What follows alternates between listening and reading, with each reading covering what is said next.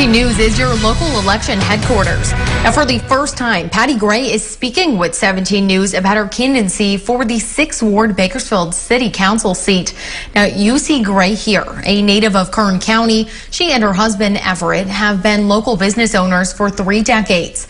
That includes their ownership of Dream Maker Bath and Kitchen for the last 17 years.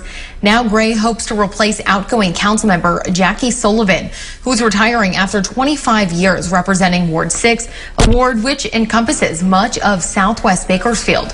During a one-on-one interview with 17's Eytan Wallace, Gray shared why she believes you should vote for her. I believe the voters will find that I'm a fighter.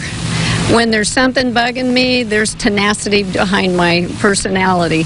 As a small business owner, I've been able to hire tradesmen, salespeople, managers. I can relate to business owners. I can relate to the employees. I can relate to the taxpayers in my ward, and I'm there to fight for them. Gray said her top responsibilities include public safety, fiscal responsibility, and improved streets.